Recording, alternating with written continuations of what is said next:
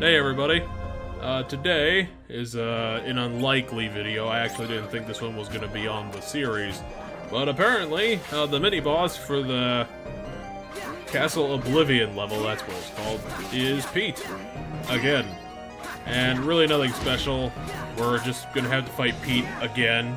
The room is smaller, it's square, it has stairs, and on top of that, he does the thing where he summons blocks to break up his path, make his ball attack way more harder to deal with. This one was not a serious threat, unlike the two other final level bosses. Pete is really nothing to sneeze at. I mean, he is comparatively trash, his attacks are wonky as hell, and if he doesn't summon his goddamn blocks, like he just did, then he's really nothing to even worry about. This is just gonna be a little bit of a combat sampler before we get to the real deal of dealing with the Castle Oblivion final boss, because it's not the final boss of this game, it's the extra boss, and because this is Square Enix, the extra boss is gonna suck ass, and you can pretty much guarantee that at this point. I mean, considering that the Sora Heartless was the final boss of the game, the main scenario and how that went, it is not even a comparison to what... Basically what I mean is that this thing is a short time sink.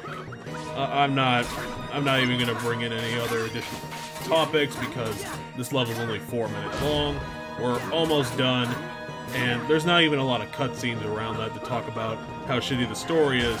Frankly, the entire reason that this level exists in the first place is really stupid. Because this really should have been a scenario unto itself. It shouldn't have been an extension of the main game. Because this extra scenario happens immediately after the main plot has been finished.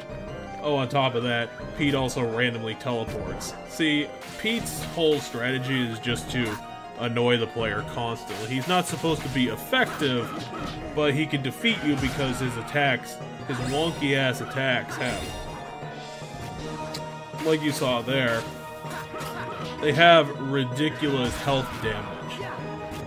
And even this far in the game, I still have not figured out how to create Cura or Curaga. The game probably doesn't tell you how to create these incredibly necessary spells, so I'm still trying to do this off the back of 2 cures, which is creating a lot of my difficulty problems. I'm sure if I had Curaga, it would have helped a little bit. It would have been nice. We're almost done with Pete, and then we can move on.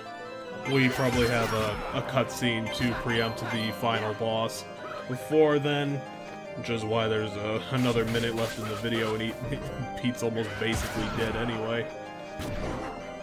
These blocks, they are the frickin' worst. Pete's whole attack range is really stupid, and just stupidly high damaging because they couldn't make him challenging, so they just put all the numbers in his frickin' favor. I don't know why it took a whole 30 seconds for Pete to actually die. What the hell are you talking about? Pete absolutely destroyed you. And really, what is your actual plan?